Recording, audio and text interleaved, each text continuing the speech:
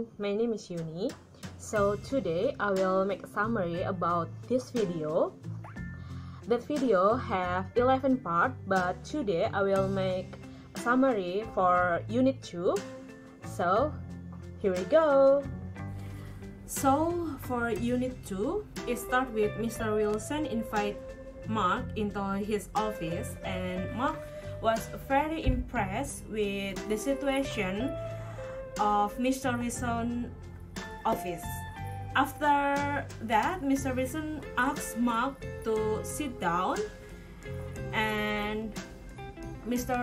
Wilson said he understood that Mark was very interested in the sales and marketing department position.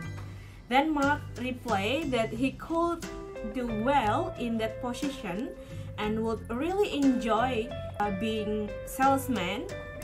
Then Mr. Wilson asked Mark how he found out about this job vacancy. Mark said he read about it in a newspaper ad.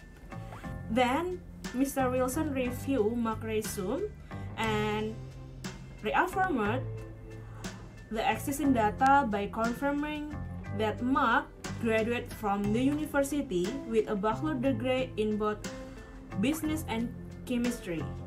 Then Mark answered correctly and confirmed that he also graduated with master's degree in chemical engineering.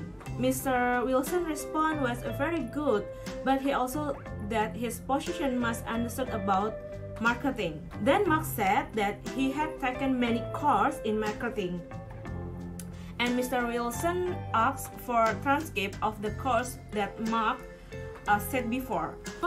Of course, Mark gave it along with copies of both his bachelor's degree and master's degree transcript. Then Mr. Wilson continued the interview by asking about the experience Mark at work. Mark said that he had worked for 6 months as delivering pizza while at university. But Mr. Wilson said again that this position must understand about marketing and asked Mark to share his experience in the business field. Then Mark replied that when he was at university, he worked part-time as sales clerk, and he also worked for 2 years in chemical company in the town for marketing department. Mr. Wilson asked Mark's impression of his job, if he enjoyed. Mark replied that he really enjoyed it. And then Mr. Wilson reiterated that if Mark worked at this company, Mr. Wilson will become Mark's employee, and he's sure that Mark will enjoy working in his company. Lastly, Mr. Wilson said that Mark has qualification for this job, and Mr. Wilson is welcoming Mark to the company.